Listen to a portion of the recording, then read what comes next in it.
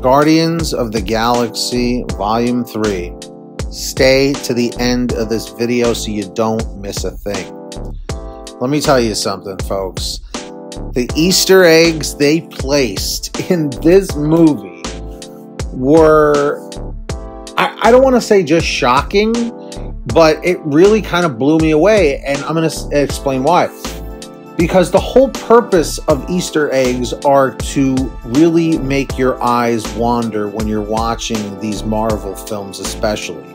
They love to put little things in front of you, like a word, or a color, or an object, or a character that was in another film you'll see in the distance, or something right there in front of you in plain view. You need to really use your peripherals. Remember that from 40-Year-Old Virgin? You need to use your peripherals, Andy. All right?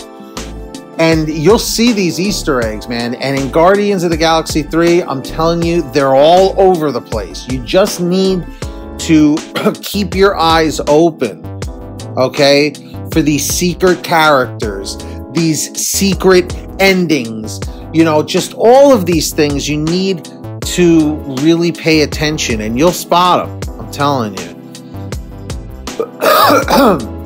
Excuse me, allergies. But with that being said, folks, did you notice all of the Easter eggs and the secret characters in Guardians 3? I need you to put in the comments section down below, through the film and including in the ending, okay?